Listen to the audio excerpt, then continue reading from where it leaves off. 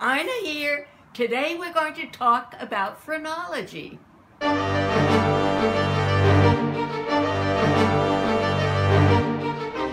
Have you ever thought that someone you know should have their head examined?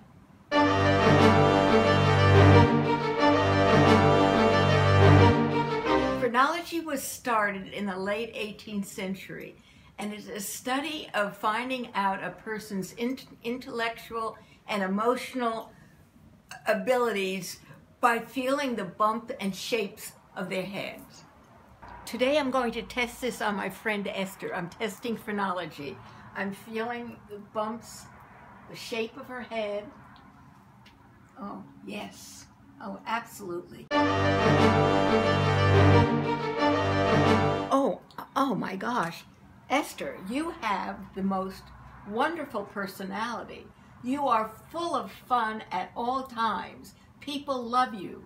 People want to be your friend. People are so happy to have you near them.